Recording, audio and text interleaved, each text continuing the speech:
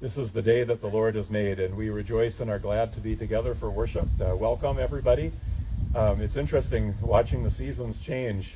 So this would have been like smack in the middle of the sun before, and I've got shade now. But and the sun is becoming more popular as the temperatures drop a little bit. But we're thankful for a beautiful day to gather together here for worship, and I want to welcome everybody. And yes, I'm wearing a baseball cap. So my other hat is a favorite of mine, but it's kind of grungy looking, I realized when I saw myself on video. So this one looks a little bit nicer. So yeah, hopefully that's okay. But it's good to see everybody. And I just want to remind everyone too, make sure you have a little communion cup with you that has the wine or grape juice and the wafer in it. You can just keep that with you until we get to that point in the service. And everyone is invited to partake of Holy Communion together today. Want to just give a little quick update. I saw Carol Coots this week. She was over here mowing the lawn, and Jim is home from the hospital, but is still quite weak. We had asked for prayers for him last week. He had had to have a lot of fluid kind of drained off, and to the tune of more than 40 pounds worth, I guess. So, but he's kind of weak, but is home and recovering, and so we continue to remember Jim in our prayers. Also want to let folks know next Sunday we'll be kind of kicking off and celebrating our Sunday school year, and so we've been collaborating with our friends at Advent to kind of pick up what we did for Vacation Bible School and have packets available for families that they can be using at home. And we'll be distributing those at our outdoor service next Sunday and offering prayers for Sunday school. And actually we'll be using the curriculum we had originally bought for our Vacation Bible School called Rocky Railway. but that material will be shared with our families. But I'm really grateful for all of our leaders helping out with that. And then a reminder that this afternoon we're having our first activity at Faith Community Pathways on pollinators with Dr. Thelma Heidel-Baker. Even though that was kind of advertised as a family event, and it still is, it's definitely something we want to have kids come to and parents. All ages are welcome, and so if you want to come and just learn a little bit more about pollinators and about what's happening out on the prairie, Dr. Thelma is amazing. If you haven't heard her before, it's a real treat. So that'll be 3 o'clock this afternoon. And let's see, the last thing I was going to share too is that we are in the final weeks now of our Outreach for Hope bike ride. Just want to say thank you to everybody who's offered their support. And if you haven't yet, encourage you to do that. All of those gifts go 100% to Outreach for Hope and the ministries that they support throughout our synod in communities that have been hit by poverty, helping support creative ministry among congregations to address that and to bring people together. So thank you for those gifts. And thank you to all of you who have ridden or walked or run. I think we've had all 3 of those categories here with our team for Faith Lutheran Church, so thanks for that. Well, with that, I think we are ready to begin. I will lead us in some words of confession and forgiveness as we begin our worship this day. Blessed be the Holy Trinity, one God, who creates, redeems, and sustains us and all of creation. Amen. Let us confess our sin in the presence of God and of one another. Faithful God, have mercy on us. We confess that we are captive to sin and cannot free ourselves. We turn from your loving embrace and go our own ways. We pass judgment on one another before examining ourselves. We place our own needs before those of our neighbors. We keep your gift of salvation to ourselves.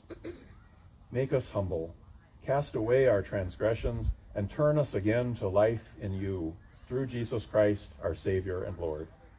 Amen. God hears the cries of all who call out in need, and through his death and resurrection, Christ has made us his own. Hear the truth that God proclaims. Your sins are forgiven in the name of Jesus Christ. Led by the Holy Spirit, live in freedom and newness to do God's work in the world. Amen. The Lord be with you. And also with you. Let us pray. Almighty and eternal God, you show perpetual loving kindness to us, your servants. Because we cannot rely on our own abilities, grant us your merciful judgment and train us to embody the generosity of your Son, Jesus Christ, our Savior and Lord. Amen. Dottie Dorr is our reader today. Thank you, Dottie, and I'm going to invite her to the microphone to share our readings.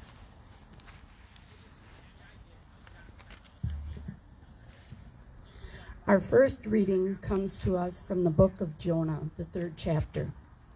After Jonah's short sermon in chapter 3, verse 4, the Ninevites all repent, and God decided to spare the city.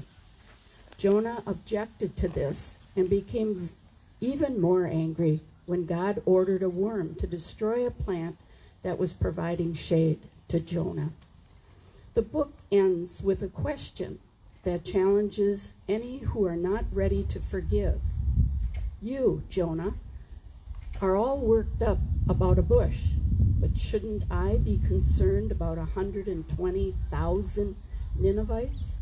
We read, when God saw what the people of Nineveh did, how they turned from their evil ways, God changed his mind about the calamity that he had said he would bring upon them, and did not do it.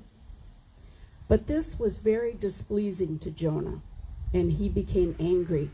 He prayed to the Lord and said, O Lord, is not this what I said while I was still in my own country?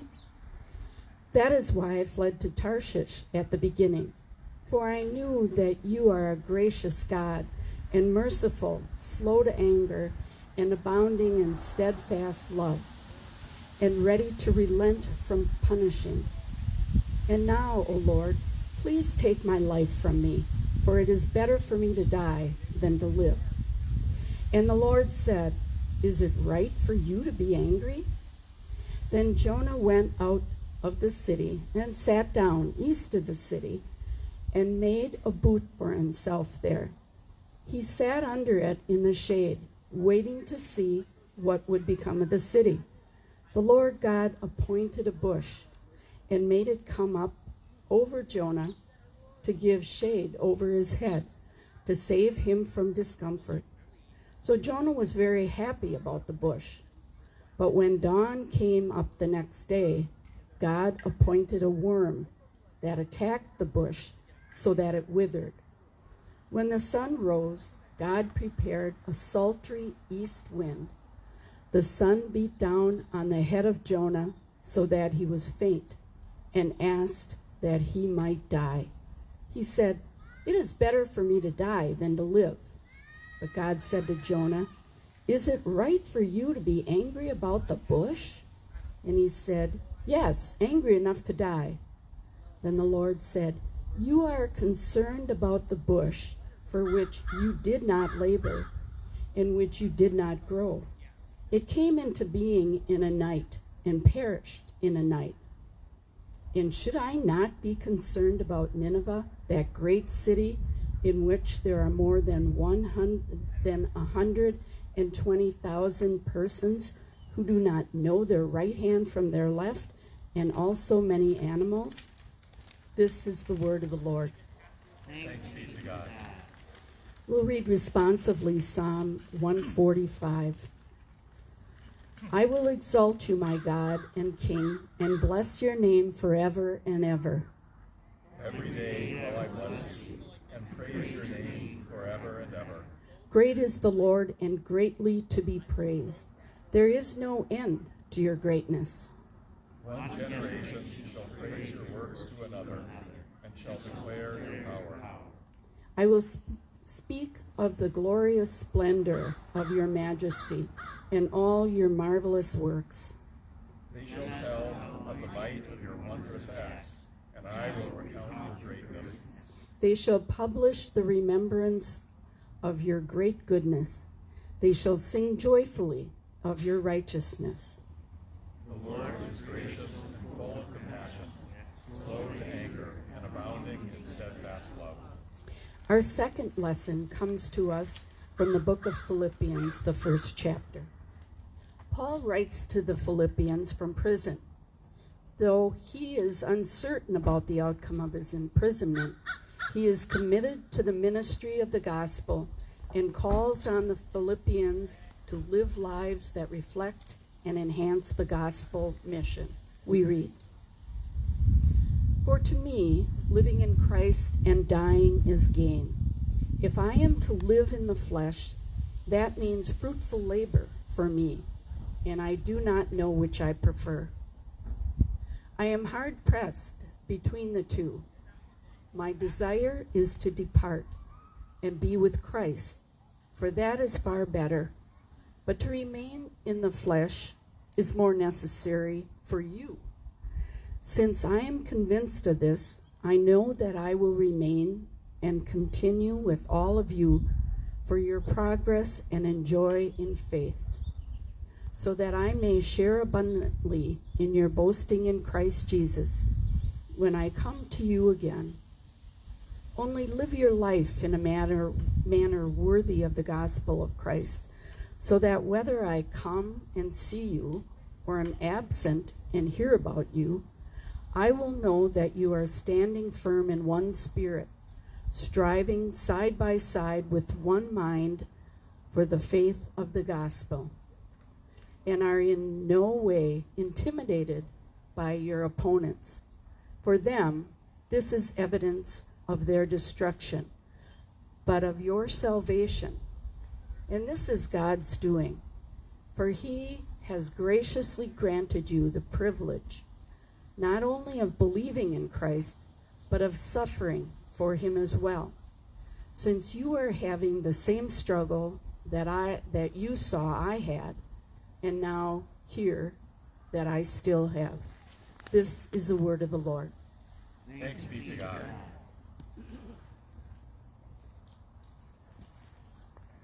The Holy Gospel, according to St. Matthew, the 20th chapter. Glory to you, O Lord. Jesus said to the disciples, "The kingdom of heaven is like a landowner who went out early in the morning to hire laborers for his vineyard. After agreeing with the laborers for the usual daily wage, he sent them into his vineyard. When he went out about 9 o'clock, he saw others standing idle in the marketplace, and he said to them, 'You also go into the vineyard, and I will pay you whatever is right.' So they went. When he went out again about noon, and about 3 o'clock, he did the same. And about 5 o'clock he went out and found others standing around. And he said to them, 'Why are you standing here idle all day?' They said to him, 'Because no one has hired us.' He said to them, 'You also go into the vineyard.' When evening came, the owner of the vineyard said to his manager, 'Call the laborers and give them their pay, beginning with the last, and then going to the first.' When those hired about 5 o'clock came, each of them received the usual daily wage. Now, when the first came, they thought they would receive more. But each of them also received the usual daily wage. And when they received it, they grumbled against the landowner, saying, 'These last worked only 1 hour, and you have made them equal to us who have borne the burden of the day and the scorching heat.' But he replied to one of them, 'Friend, I'm doing you no wrong. Did you not agree with me for the usual daily wage? Take what belongs to you and go. I choose to give to this last the same as I give to you. Am I not allowed to do what I choose with what belongs to me? Or are you envious because I'm generous? So the last will be first, and the first will be last." This is the gospel of the Lord. Praise to you, O Christ. And Steve has a musical interlude prepared for us, and thank you, Steve.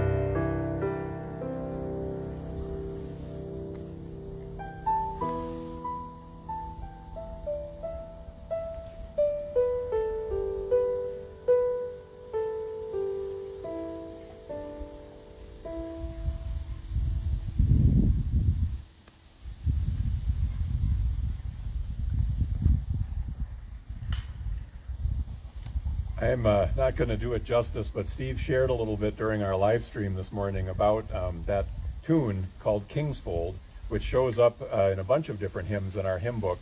But the one that I had picked for the live stream this morning is called How Short Our Span of Life. And the author of the text muses on how short we are here.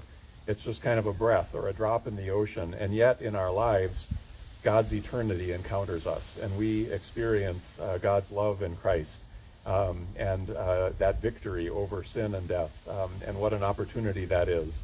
And so I love that little piece on Kingsfold. That was just beautiful. And so thinking of that, I invite you to join with me in a word of prayer before I begin my sermon.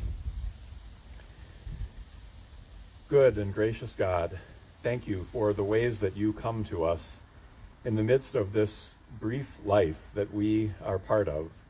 You come and you share our existence, you share our humanity, our joys, but also our suffering, our being born and our dying, that we may know the power of a love that never ends. Teach us the ways of your love. Teach us the ways of your Son, Jesus. Teach us the way of the cross and the empty tomb. Teach us to love ourselves and to love one another as you have loved us.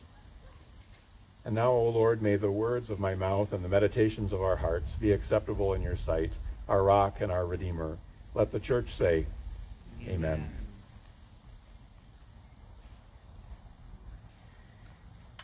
So I want to reflect a little bit with you about the one line in Jesus' parable where the people who worked all day in the hot sun were getting a little frustrated and complaining, and they say, you have made them equal to us. You have made them equal to us. So, church, my question for you this morning is, how do you define the categories, us and them? Each of us may have a different kind of a way that we think about that, right? Us and them. Their presence in Jesus' parable evokes a pretty enduring human tendency, I think, that we have toward defining ourselves and others according to any number of distinguishing factors. There's something reassuring about fitting in with a group, or identifying a common enemy, or being right, and feeling indignant about those people, whoever they may be. Jesus' parable is especially uncomfortable because it confronts our strenuous efforts and our righteous causes with God's unrestricted generosity and favor. You might ask yourself, if the landowner in Jesus' parable is going to pay those who worked only 1 hour, the equivalent of those who labored all day in the hot sun, then why should anyone work at all? Why do anything?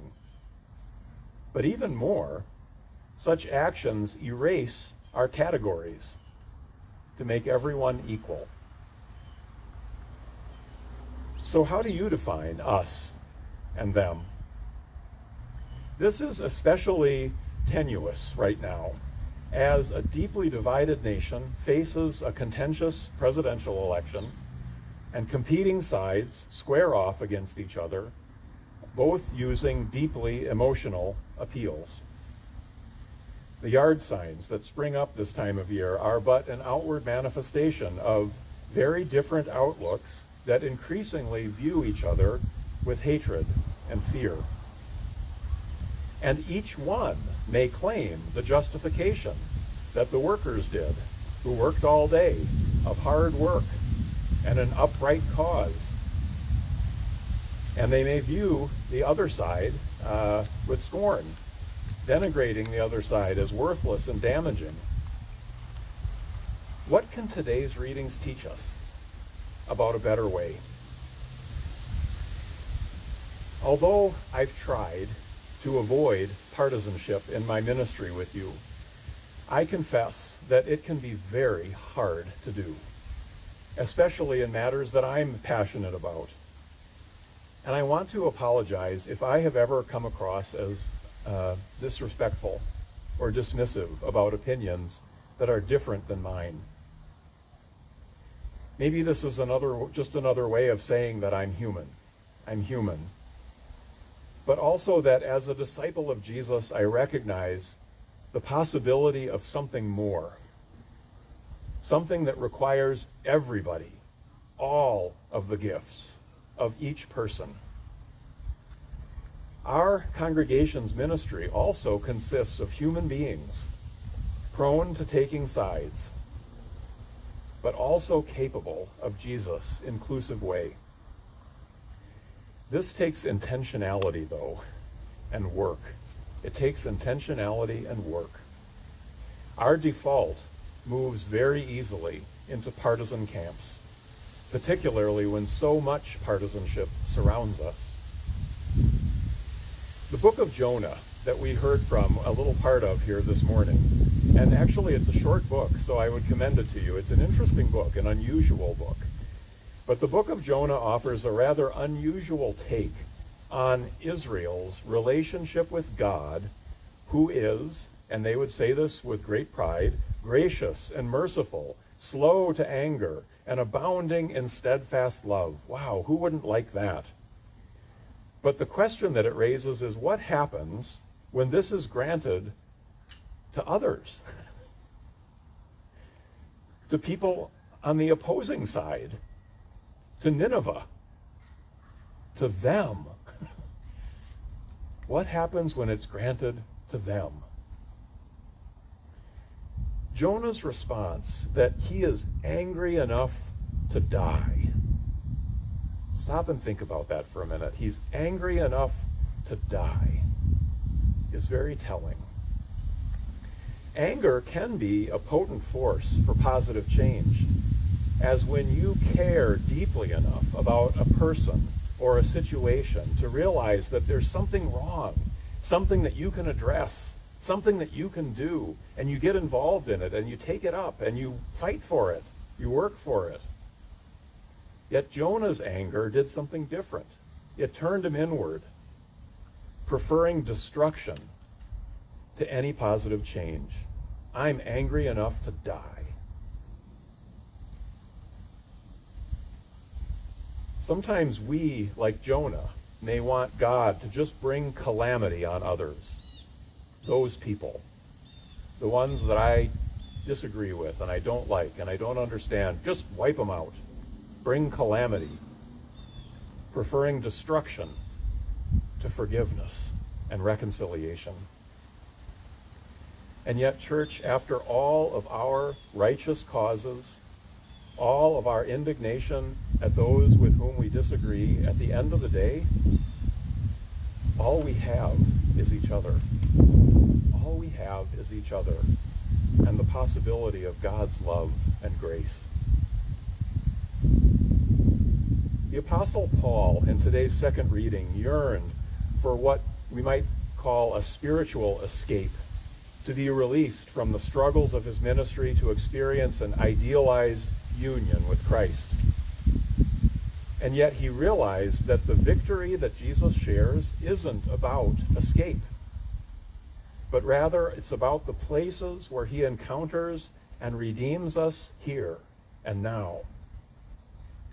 This is where our fruitful labor, our progress and our joy and faith, our striving and our suffering are made real as the crucified and risen one comes and is revealed among us. To settle into opposing camps of us and them is to miss the point. Our nation right now is remembering the example of Supreme Court Justice Ruth Bader Ginsburg, and I'm thinking especially of how her own deep commitments and passions didn't prevent her from collaboration and even friendship with others who held positions deeply opposed to her own. Maybe you've heard the stories of the friendship she actually shared with Justice Antonin Scalia, and they were like polar opposites in their views on things, but they were friends and they enjoyed being together. Church, whoever is elected president in November will not change the constituency of our neighbors and our nation. We still have to live and work together, no matter what happens. And Jesus' church has never depended on who is in power at any point in history. In every generation, we have the opportunity to live our corporate life in a manner worthy of the gospel, worthy of the good news of Jesus' victory over sin and death. This includes not only your priorities or your cherished initiatives or prized accomplishments.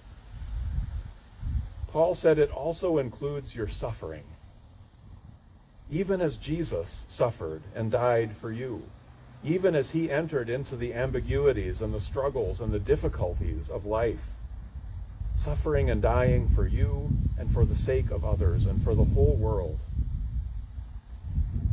That victory is not about winning, as we often think about it, but rather it is about the triumph of love. It's about the triumph of love. It teaches you to see the world as God sees it, to see yourself as God sees you, and to see your neighbor as God sees your neighbor, making the last first and the first last, loving you and your neighbor, inviting you to join your voices in creation's song of grateful praise. Amen.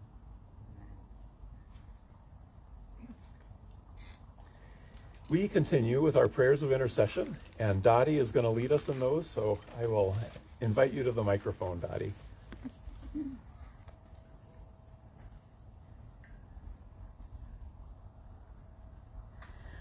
Draw together in the compassion of God, we may pray for the church, the world, and all those in need. Generous God, you make the last first and the first last. Where this gospel challenges the church, equip us for its works of service. Strengthen those who suffer for Christ. Lord, in your mercy. Sun and wind, bushes and worms, cattle and great cities. Nothing in creation is outside your concern, mighty God. Lord, in your mercy, tend to it all.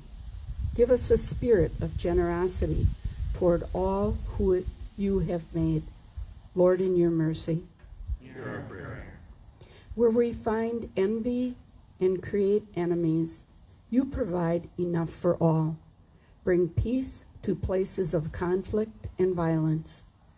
Inspire leaders with creativity and wisdom.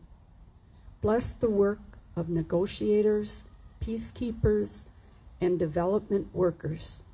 Lord, in your mercy. Reveal yourself to all in need as you are gracious and merciful, slow to anger, abounding in steadfast love, ready to relent from punishing. Accompany judges and lawyers, victims of crimes, and those serving sentences. Give fruitful labor and a livelihood to those seeking work. Lord, in your mercy. Even beyond your expectations, you choose to give generously. Grant life, health, and courage to all who are in need, especially Larry Borchard, Carol Burry, Pat and Phil Dimmer, Dale Erickson, Eric Fossum, Becky Godfrey, Kristen Godfrey and Liam, Jimmy Gresh, Ellen Haynes, Carrie, Wayne Krieger, Presley, Carol Pokrant, Rennie Rappold, Jessica Struhar, Pat Verheulen, and John Zarling. Lord, in your mercy. We pray for those affected by wildfires out west, and for those affected by the hurricanes and all other natural disasters. Lord, in your mercy. We pray for our clergy during this pandemic. Give them strength, courage, and comfort them, and give them peace during this trying time. Lord, in your mercy, we praise you for the generations that have declared your power to us. Give us faithfulness to follow them, living for Christ, until you call us to join them in the joyful song around his throne. Lord, in your mercy. All these things, and whatever else you see that we need, we entrust to your mercy through Christ our Lord. Amen. The peace of Christ be with you always. And also with you. And I invite you to take a moment to share a physically distant sign of peace, or with those you came with, that can be close. But peace be with you. Peace. Steve's sharing a sign of peace around the corner, too.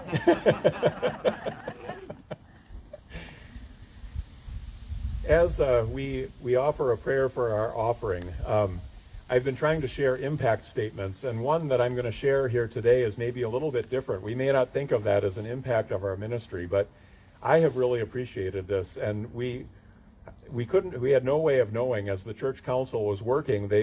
Al Gresh, our council president, had really worked hard to say we need to have a clear sense of our mission and our vision, and your elected leaders worked really hard on that, and it was really newly completed when this pandemic came upon us. And I want to tell you how much it is meant to have a clear sense of why we are here and what it is that we want to be known for at a time when it could just be about going wherever or just kind of eking out an existence. That direction has really helped us and really helped keep us going. And so I want to lift up the impact of people who are leaders in our ministry, who took the time to think about that and work on that. We're going to be celebrating that vision this fall with our stewardship campaign and looking at the 4 different kind of areas of how we want to be known as a congregation and how that's actually unfolding and happening. But as we do it, it really is a credit to the people who sat down and discerned that and put it together.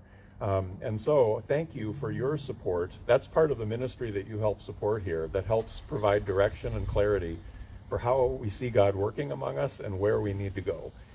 So thank you for supporting and being part of that. And so we offer this prayer. Blessed are you, O God, maker of all things. You have set before us these gifts of your good creation. Prepare us for your heavenly banquet. Nourish us with this rich food and drink, and send us forth to set tables in the midst of a suffering world, through the bread of life, Jesus Christ, our Savior and Lord. Amen. And I want to take this moment, too, just to say, if you haven't done so already, we do have cups that are there with both wine and grape juice that also contain the wafer in it. And so you can go over to the table kind of where you came in and make sure you grab one of those. And if you have one already with you, you can get that and take that out now.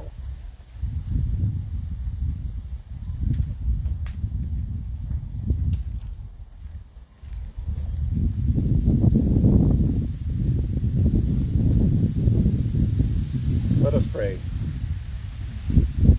O God most mighty, O God most merciful, O God, our rock and our salvation, hear us as we praise, call us to your table, grant us your life. When the earth was a formless void, you formed order and beauty. When Abraham and Sarah were barren, you sent them a child. When the Israelites were enslaved, you led them to freedom. Ruth faced starvation, David fought Goliath, and the psalmists cried out for healing, and full of compassion you granted the people your life. You entered our sorrows in Jesus, our brother. He was born among the poor. He lived under oppression. He wept over your city. With infinite love he granted the people your life. In the night in which he was betrayed, our Lord Jesus took bread and gave thanks, broke it and gave it to his disciples, saying, "Take and eat. This is my body, given for you. Do this for the remembrance of me." And again after supper he took the cup, gave thanks, and gave it for all to drink, saying, "This cup is the new covenant in my blood, shed for you and for all people for the forgiveness of sin. Do this for the remembrance of me." Remembering his death, we cry out, Amen. Celebrating his resurrection, we shout, Amen.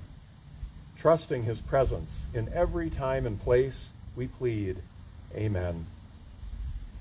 O God, you are breath. Send your Spirit on this meal. O God, you are bread. Feed us with yourself. O God, you are wine. Warm our hearts and make us one. O God, you are fire. Transform us with hope. O God, most majestic. O God, most motherly. O God, our strength and our song. You show us a vision of a tree of life with fruits for all and leaves that heal the nations. Grant us such life, the life of the Father to the Son, the life of the Spirit of our risen Savior, life in you, now and forever. Amen. Lord, remember us in your kingdom and teach us to pray. Our Father, who art in heaven, hallowed be thy name.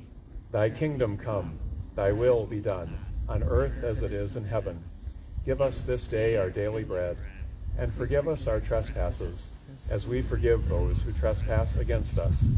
And lead us not into temptation, but deliver us from evil. For thine is the kingdom, and the power, and the glory, forever and ever. Amen.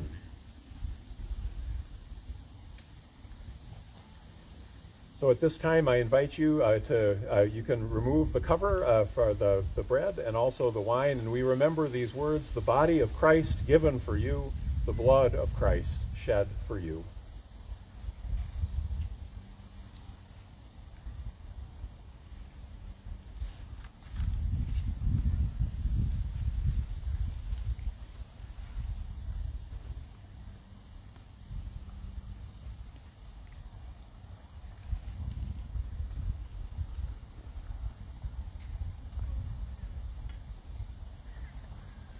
May the body and blood of our Lord Jesus Christ strengthen you and keep you in his grace. Amen. Amen. Let us pray. We give you thanks, gracious God, that you have once again fed us with food beyond compare, the body and blood of Christ. Lead us from this place, nourished and forgiven, into your beloved vineyard, to wipe away the tears of all who hunger and thirst, guided by the example of the same Jesus Christ, and led by the Holy Spirit, now and forever. Amen.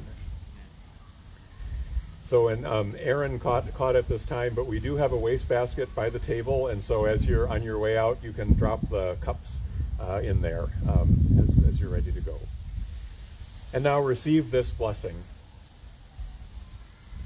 Mothering God, Father, Son, and Holy Spirit, bless you and lead you into the way of truth and life. Amen. Amen. Go in peace. Remember the poor. Thanks be to God.